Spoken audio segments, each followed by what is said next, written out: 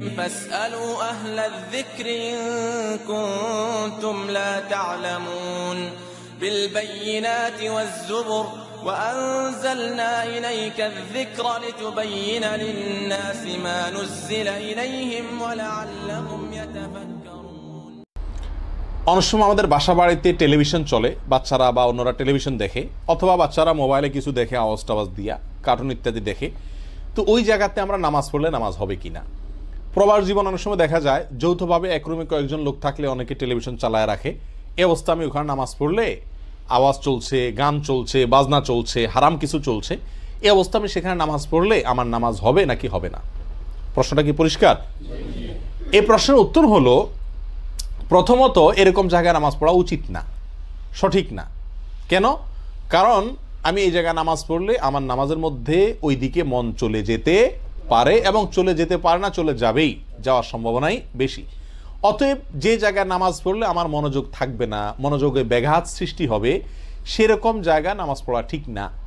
নবী আলাইহিসসালাম তো খাদ্য এর প্রতি যদি আকর্ষণ থাকে, প্রচণ্ড ক্ষুধা থাকে, খাদ্য প্রস্তুত থাকে, তাহলে আগে খেয়ে তারপর নামাজ পড়তে বলছেন। কেন? যাতে করে আমি নামাজের মধ্যে ওইদিকে মনটা ঝুলন্ত না থাকে। অতএব আমি যদি কোথাও নামাজ পড়ি, সেখানে টেলিভিশন চলে, কার্টুন চালায় রাখছে বাচ্চারা, মোবাইলে আওয়াজ চলছে বা হইচই চলছে, এক কথায় যেখানে নামাজ পড়লে আমার নামাজে মনোযোগের কি হতে পারে, ব্যাঘাত সৃষ্টি হতে পারে, সেরকম জায়গায় দাঁড়িয়ে আমি নামাজ পড়ব না। বরং এমন কোনো জায়গা খুঁজে বের করব যে জায়গায় নিরিবিলি আছে এবং আমার মনোযোগে ব্যাঘাত হবে না, সেরকম জায়গায় নামাজ পড়ব। অনেক সময় দেখা যায় আমি এমন জায়গায় নামাজে দাঁড়াচ্ছি যেখানে ওয়ালে বা আমার সামনে এমন কিছু আছে যেগুলো দেখলে আমার সেদিকে নামাজের মন চলে যেতে পারে। এরকম যদি হয় তাহলেও আমাকে সেই জায়গায় নামাজ পড়া উচিত না। এক কথায় নামাজ পড়ার জন্য এমন জায়গা বেছে নেওয়া উচিত যে জায়গায় আমার মনোযোগ থাকবে ইনশাআল্লাহ।